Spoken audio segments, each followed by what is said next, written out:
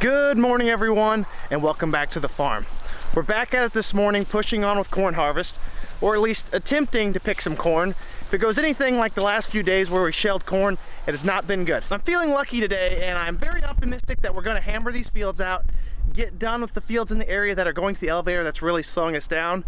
We've got our backup truck ready to roll, so we shouldn't have any bottlenecks this morning. Most people don't start super early, so you can get some grain in, sneak it in when no one's going. We're gonna get to it though. Before we do, everyone make sure you like the video and leave a comment down below. It is one of the easiest and cheapest ways that you can support the channel. Every time you interact with the video, it helps me out a ton, and I'm greatly appreciative. Let's get to it.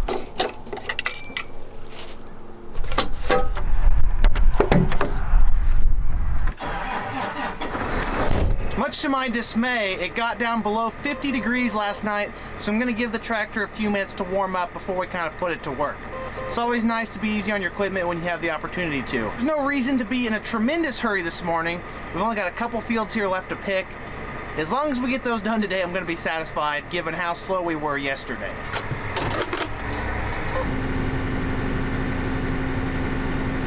Chris and I seem to be the only two at the field so far this morning, which means the combine is unattended. Should we do it? I think we should.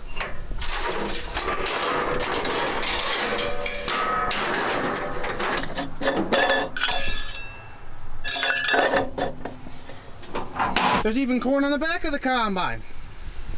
We need to have a talk with the combine operators.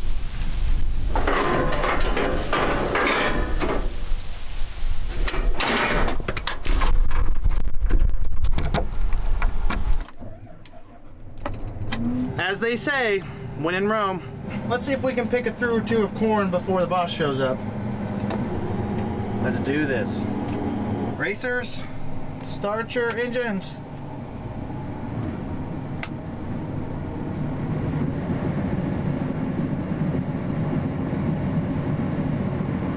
Well, I made it about 20 foot before the boss called me and said wait. So there goes all my fun for the day. Corn's still doing pretty good though. Yield fell off a little bit. We're at 271 dry, 284 wet, about 19% moisture. Hopefully that'll pay for the truck repairs. He could have hopped in the grain cart, but that's below a combine operator's payroll. Oh, back to the grain cart. The backup truck is in action. Hopefully it doesn't fall apart like our others. Oh, that's a bad start to the day for the grain cart driver. I better step it up.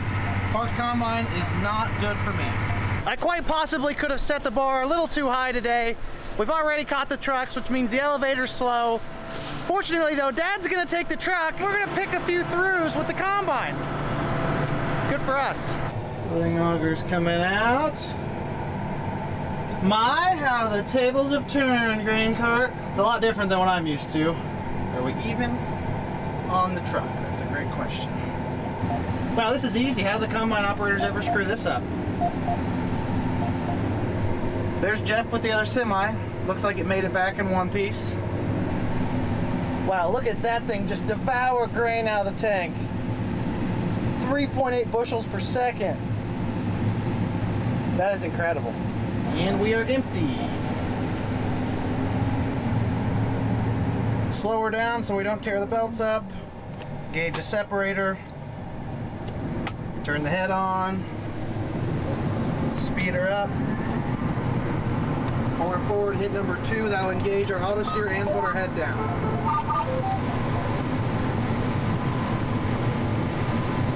Oh yes, we have liftoff. I want to see this 780 stretch its legs. I don't think anyone else has done it yet. We're in 7.5 miles an hour. We're in the top 90% of power usage. Corn here is running 245, 250, 230, 248, 250. And our throughput right now is 4,500 bushels per hour. Our loss looks good. We're not sending much out the back. Just give a little bit more stick for research purposes.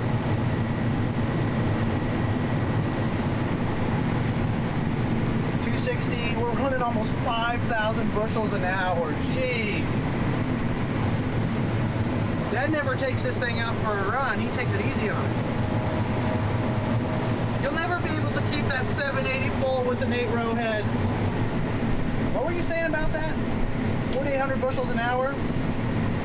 Some of you probably can't even do that with a 12-row.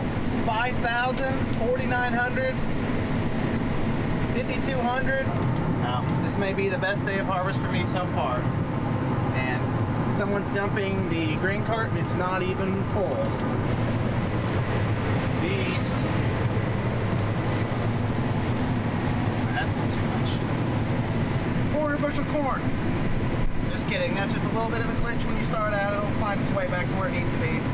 250, 230, 230, 220. Worst part of the field. Oh, there's a 200, 212, 216. We're in the low ground right here. This is where the poor yields are going to be.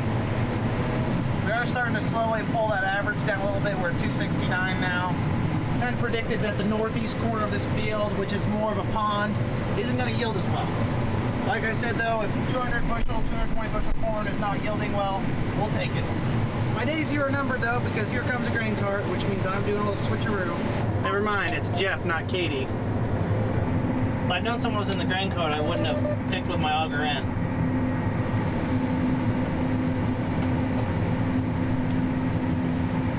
It gets to the promised land, auto steer. I feel like I need to be wearing my seatbelt. I'm going to give you a quick recipe for predicting the yield this year. If there's ruts, the yield is going to be low in that area. Where is that pesky grain cart driver? I'm full. That car's not making 340. I'm not sure why it's showing that. Well, there goes their bonus for the day. We'll be coming around the mountain when she comes. You'll be coming around the mountain when she comes.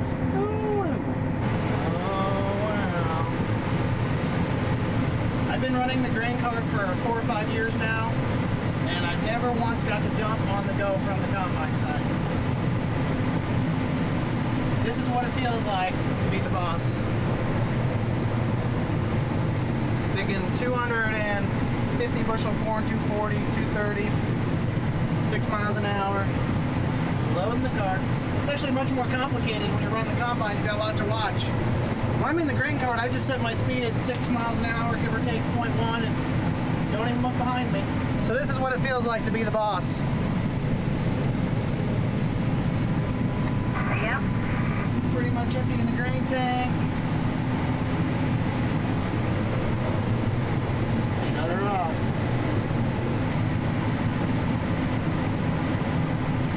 It's the best part. The footrest. Oh.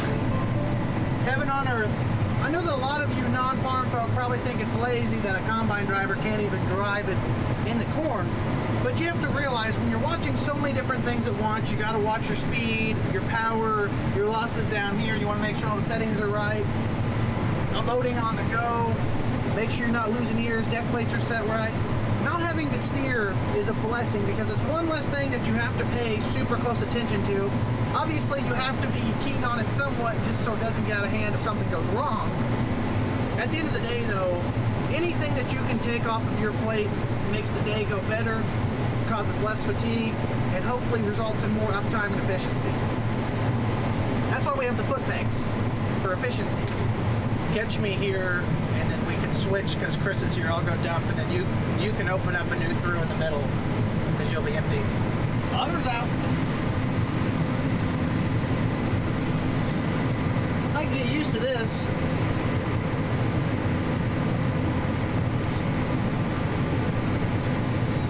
I have the decency to at least load the front of the cart first, that way it doesn't create the seesaw effect when you're driving through the field. If all the weight's on the back and the tongue has a lot of upward force on it, it'll really start to bounce when you're driving back the truck to unload.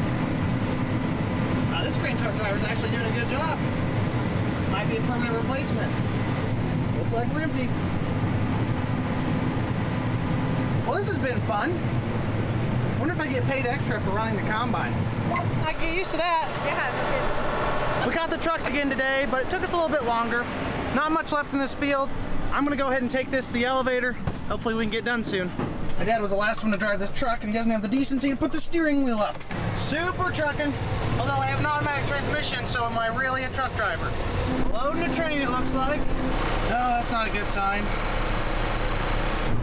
Well, there's coolant running down the front of it, and we don't have any in the reservoir. We have to make a sacrifice for the cause. Pay very close attention to the temperature here, and hopefully get some more water, but obviously there's a major leak going on because it looked like it was completely out of coolant.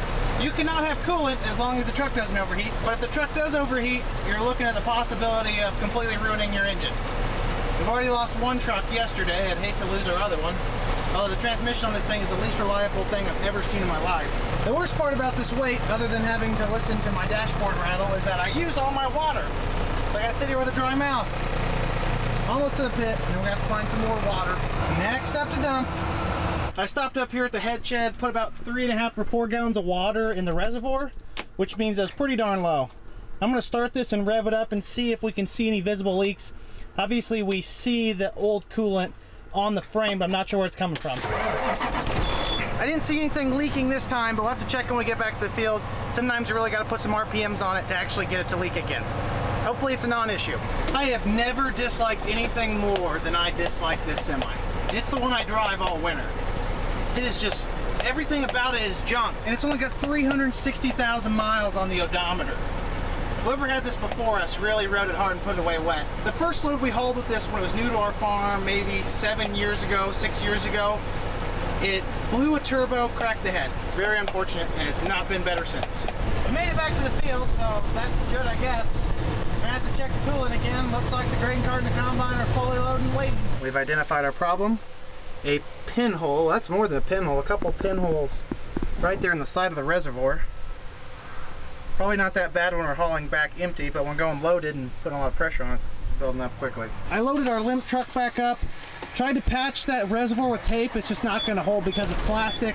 I have to watch the temperature gauge like a hawk, and then I've got about 3 gallons of water here. As long as it doesn't overheat and we keep filling it, we should be fine. Emphasis on should be.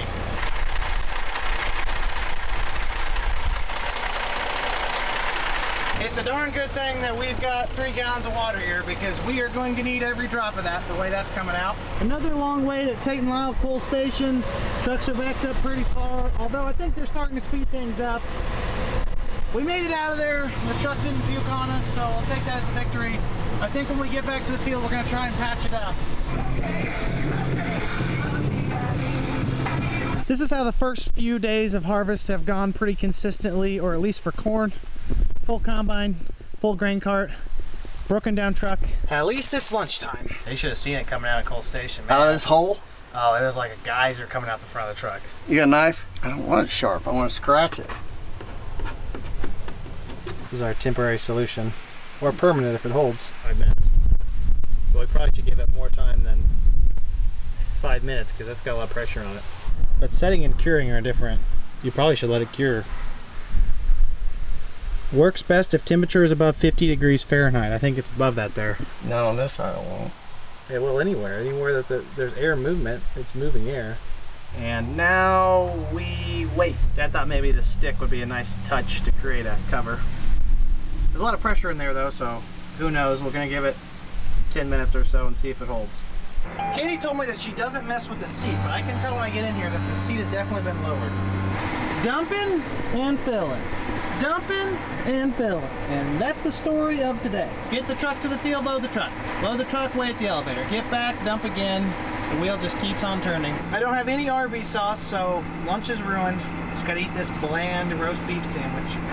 That wasn't her job. Dad's got a through and a half left there to pick, so we're gonna get ready to move to the next field. Today has been slower than molasses, much like the last few days. Time to do the truck shuffle. We finished up here on this field finally after 2 days on 70 acres. They're moving, and Dad wants me to take this truck to the elevator, but I just don't know if I should chance it or not. Not fully dry. Everyone place your bets in the comment section down below if you think that's gonna hold. The little stick is a nice touch. We'll see when we get to the elevator. I'm afraid to get out and check. My gut tells me that we have a high pressure coolant leak coming out the side right now, but I want to be faithful and think that it helped. Not a good sign for our harvesting capacity when our other semi is just 2 trucks ahead of me. They were supposed to be done loading this train an hour ago. I think we're going to be finding a new elevator soon. This is ridiculous. What a slow day of hauling grain this has been. We made it to the pit, so that's a good sign.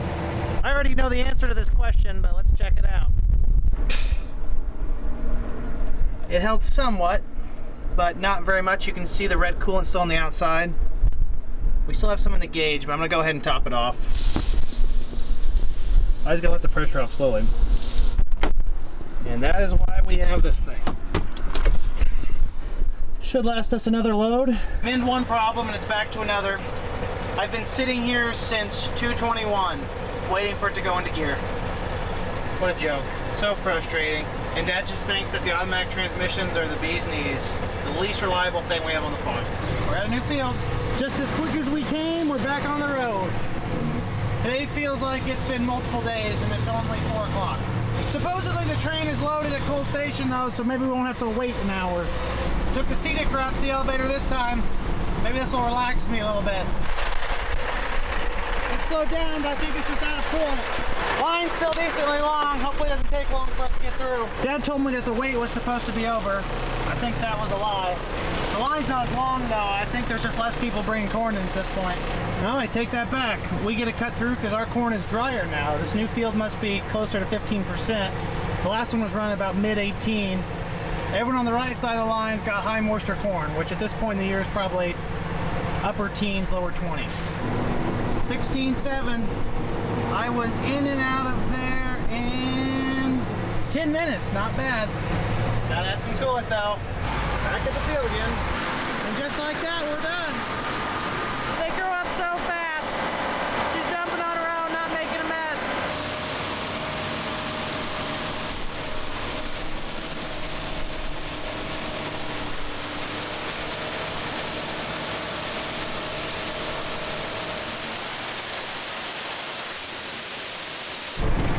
Home sweet home. If I'd had some foresight and guessed that I was going to spend so much time in the semi today, I probably would have put on more deodorant. I was not prepared to not have air conditioning for that long, so I've developed a scent. I don't even know what to call this truck. I was pretty much handicapped. The transmission's junk. The coolant reservoir needs fixed. We have a replacement on the way. Our patch job did not even hold in the slightest. We used some JB weld. I told Dad it needed longer than 30 minutes to dry because it's epoxy. He didn't listen. We sent it, and it sent it back. That was a pretty good day's work for me though. 8 loads, 9 loads. I think I did 7 of those, and it was not enjoyable. All right, everyone, that looks like it's going to be it for the night. We're in somewhat of a holding pattern right now. We're not sure that we have any drier corn left to pick. A lot of what's left is going to be going in grain bins, so we really don't want to pick it at 18 or 19%. We prefer 16-ish if we can have that happen. We also think we have some soybeans that we'll cut tomorrow, the same ones that we sampled a couple days ago before we got rained out. They were about 16% then. We had a long, slow soaking rain on them, so they probably picked up quite a bit of moisture. They've had a few days to dry out, so we think tomorrow they might go. Although there is one major problem, there's a chance of rain in the forecast tomorrow morning. If it rains even a small amount, it is highly unlikely that we'll be able to cut that field of beans. We're just gonna take it easy for the rest of the night and see what Mother Nature has in store for us. I'm not even gonna try to predict what her plan is. It's nearly impossible to do that. I hope it doesn't rain, but whatever happens, happens. We'll roll with the punches. We've had a slow start to harvest. We're picking up speed, working out the kinks. Everything should progress smoothly after this. Or at least I'd like to think that it's going to. That's probably unlikely. Anyways, that's more than enough farming for one video. Gonna end it here. I appreciate you all tuning in. Like the video if you enjoyed it. Subscribe if you want to see more. And comment down below if you have any questions. You know I love to talk about farming. Have a great day, everyone. Peace!